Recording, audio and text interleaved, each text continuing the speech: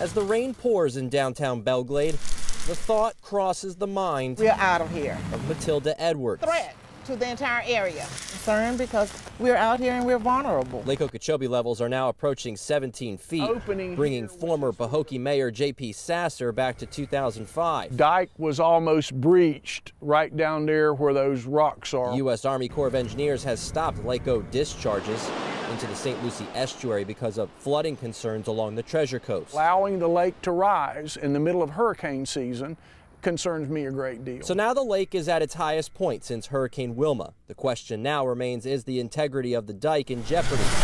Well, if we hit 17.5 feet, the Corps says there could be increased seepage at the bottom of the dike. We know that we're at risk here. Any signs of a breach in the Corps will take emergency measures and begin discharging as much water as possible. For now, inspections continue and nothing more. Stack. As people along the lake Problem with a breach. think about what could happen. Where I'm standing in downtown Pahokee and it was that close to topping the dike, we all remember that.